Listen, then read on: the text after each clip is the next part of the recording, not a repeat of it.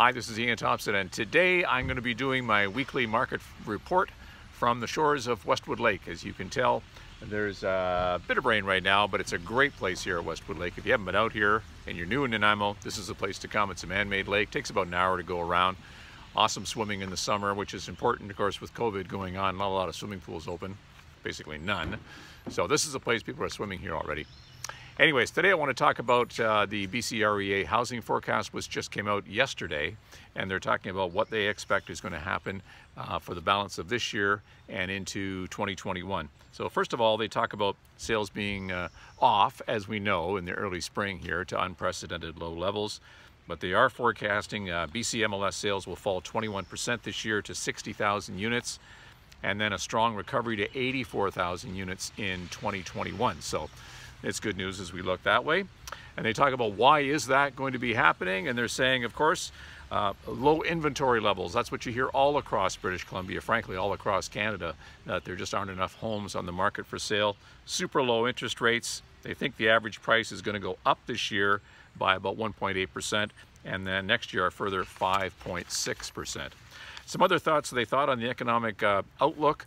Right now, of course, it's tough. Lots of people are working less. They're talking about hours worked across the province are down about 20%. So even though businesses are opening up, they're not going back to as many hours as they had been before. And a lot of those people are still unemployed. So that's typically, of course, a concern. And we hope that's going to improve going forward. Some of the things they're talking about, trade is in decline. They are seeing the BC economy will contract by 6% in 2020. And most of that's going to happen right now in the spring and early summer months and then pick up again.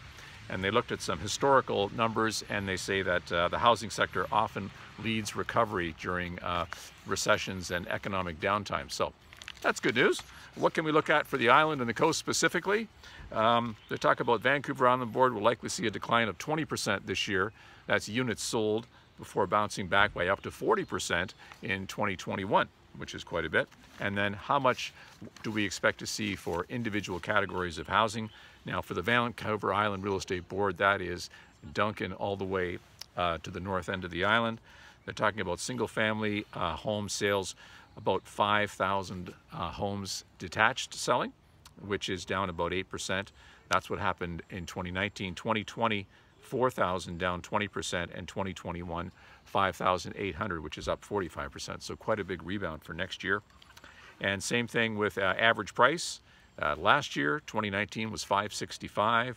This year they're saying $585, up 3%, even with the lower volume, and that's because there isn't a lot of inventory around. And then next year up about 2.6% to an average of $600,000. That would be throughout the Vancouver Island Real Estate Board. This is a great report. If you'd like a copy, just shoot me an email, ian@ianthompsonrealestate.com, and I'd be happy to send it to you. Well, that's it for now. Have a great day. Of course, your situation is unique. Call or text me, 250-616-3641.